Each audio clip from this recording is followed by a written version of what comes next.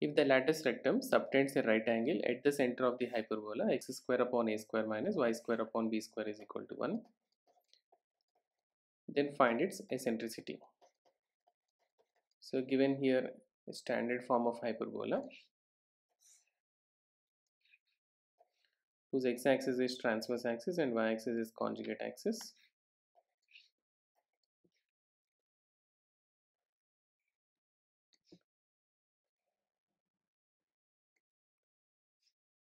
So let us consider the foci. One of the foci is AE, 0, and we know that the line segment joining are passing through the foci and perpendicular to the transverse axis is a lattice rectum.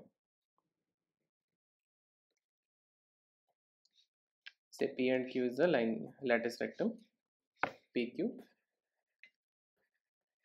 Let PQ denotes the lattice rectum.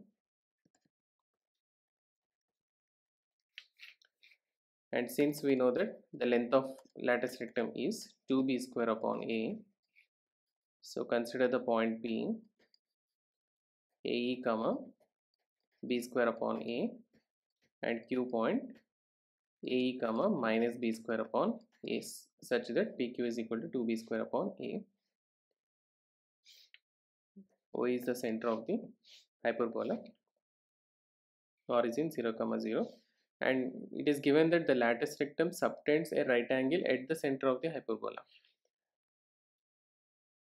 Lattice rectum subtends right angle at the center of the hyperbola, so which means that angle POQ is equal to 90 degrees. O is the center of hyperbola, given that angle POQ is equal to 90 degrees or pi by 2 we can say.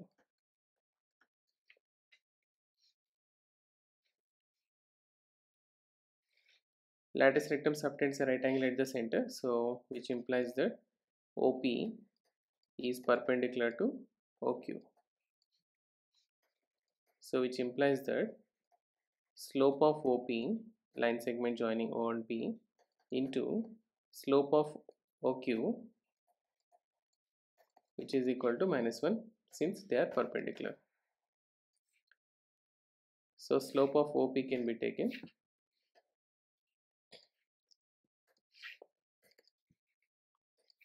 at origin 0, 0, and the point P is AE, b square upon A. So slope of OP can be taken b square upon A minus 0 upon AE minus 0 into slope of OQ. Q is the point AE, minus b square upon A. So we can write minus b square upon A minus 0 upon AE minus 0, which is equal to -1, or we can write here b square upon A whole square minus times upon AE whole square, which is equal to -1. So this can also be written b power 4 upon a power 4 into 1 upon a square e square is equal to, sorry, b power 4 upon a square, this is, into 1 upon a square e square is equal to +1. Since we know that b square is equal to a square of e square minus 1, or b power 4 is equal to a power 4 of e square minus 1 whole square. So we can add b power 4 as a power 4 of e square minus 1 whole square upon a square into a square is a power 4 into e square, which is equal to 1. So we can cancel this a power 4, and hence we have e square minus 1 whole square is equal to e square. So let us consider e square is equal to some alpha, so that we can get alpha minus 1 whole square is equal to alpha, which implies that alpha square minus 2 alpha plus 1 minus alpha is equal to 0, that is alpha square minus 3 alpha plus 1 equals to 0. So by solving this equation, we'll have alpha is equal to minus b, that is 3 plus or minus under root of b square minus 4ac, that is 9 minus 4, that is 5 upon 2 into 1, 2a. So alpha is equal to 3 plus or minus root 5 upon 2. So here alpha is nothing but e square.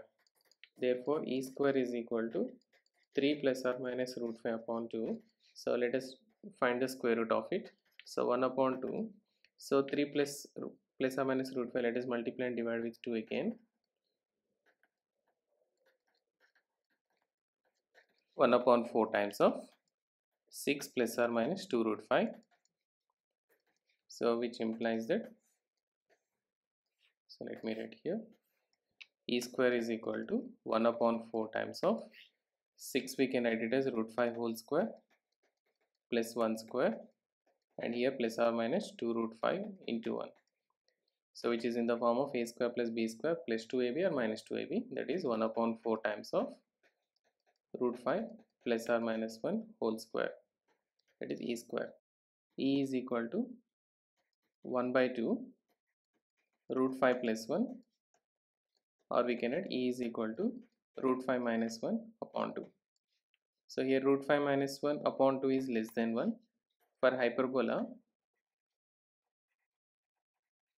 eccentricity must be greater than 1. So let us consider, so 1 by 2 of root 5 plus 1.